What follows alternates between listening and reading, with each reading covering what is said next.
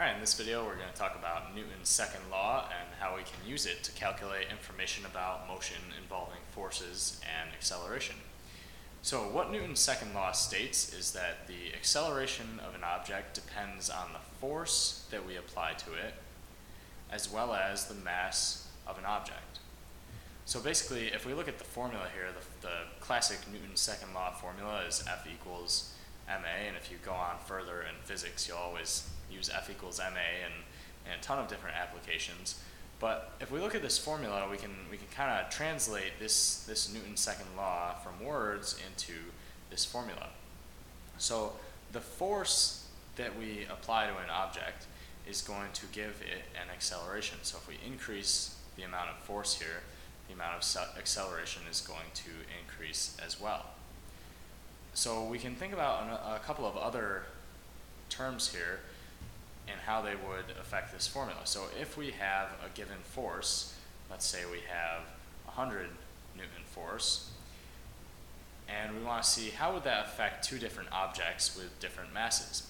So let's say we have a really light object that maybe has a mass of 1 kilogram.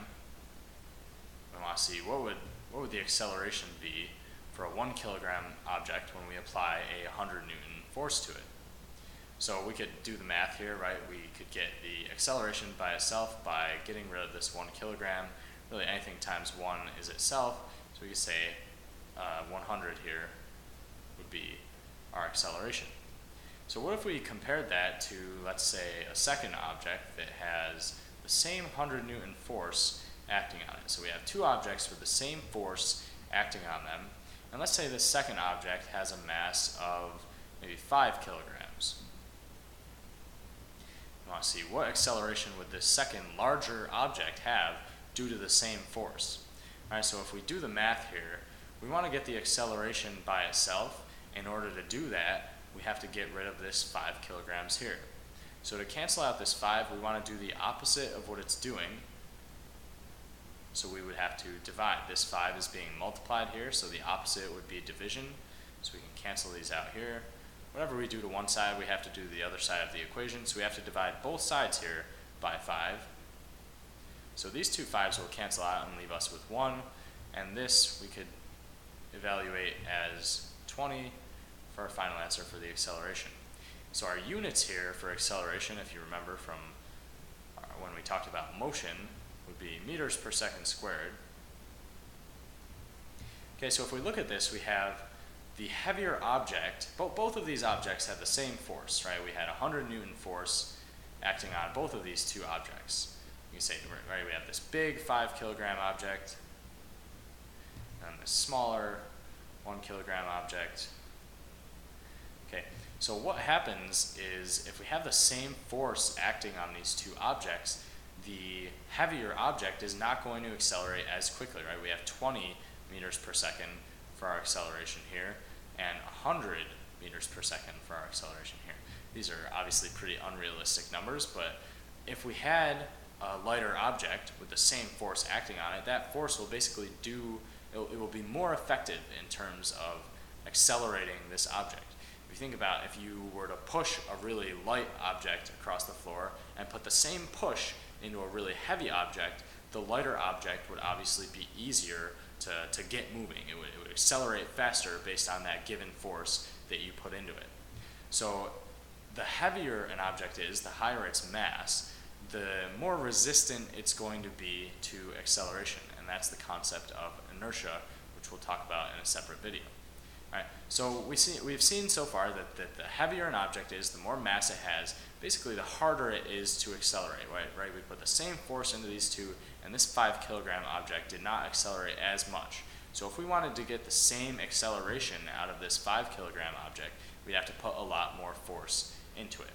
All right, so this is just a brief introduction into how Newton's second law works.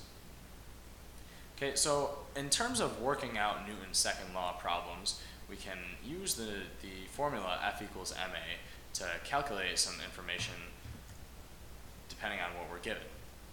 So if we look at this first example here, and maybe if you think you're great with the F equals ma formula right now and you're looking at this and you say, wow, that's really easy, I could do this like easy as cake, then maybe pause the video right now and try these examples out on your own. I'm going to work them out individually here. So if we look at this first example, we have a force of 40 newtons acting on an object with a mass of 10 kilograms, and we want to find its acceleration. So when we go to solve these problems, the easiest way to do it is to list out all of the information that you have in terms of what variable it would mean. So the formula we're using is F equals ma. So we know we're involving force, mass, and acceleration. So we want to list out the information in the problem in terms of the variables that we have. So the force we have is 40 newtons. We could list this in terms of our variables here. We'd have the force is 40 newtons. We also have an object with a mass of 10 kilograms. So we can list that as mass of 10 kilograms. And then we're looking for the acceleration. What is the acceleration? That's what we're being asked for in this question. So we can leave acceleration as an unknown. That's going to be our variable in this equation. So when we go to solve the equation now, F equals ma, we want to write our formula out. So we already have all the information. Now that we've made this nice, neat little list here, we can just plug all of it straight into the equation, but we have to make sure we plug everything into the proper spot. So the force is going to go into the force spot, the mass is going to go into the mass spot, and the acceleration is going to be our unknown. So we cannot go plugging our 10 kilograms in as a force because it's just our mass. It needs to go in the mass variable spot. Okay, so when we plug numbers in here, we can put 40 for our force equals 10 for our mass times acceleration.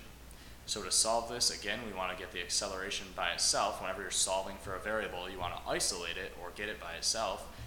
So we're going to get rid of this 10, and again, we'll do the opposite of what it's doing. It's being multiplied right now by a, so we'll do division here. The 10 will cancel out with the 10.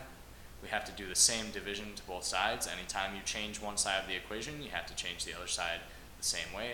So we could divide these out, and our final acceleration here would be 4 meters per second squared. All right, so to solve these equations, the steps you want to take are first, identify what pieces of information you're given in the problem and what piece of information you're looking for. And we can list it out like this in a list over here and make it real easy for ourselves when we go to plug into the equation. So once you list out all of your information in terms of the variables and the F equals ma formula, so that would be F, M, and A, we want to just plug them into the formula here in the proper spots and then solve mathematically from there.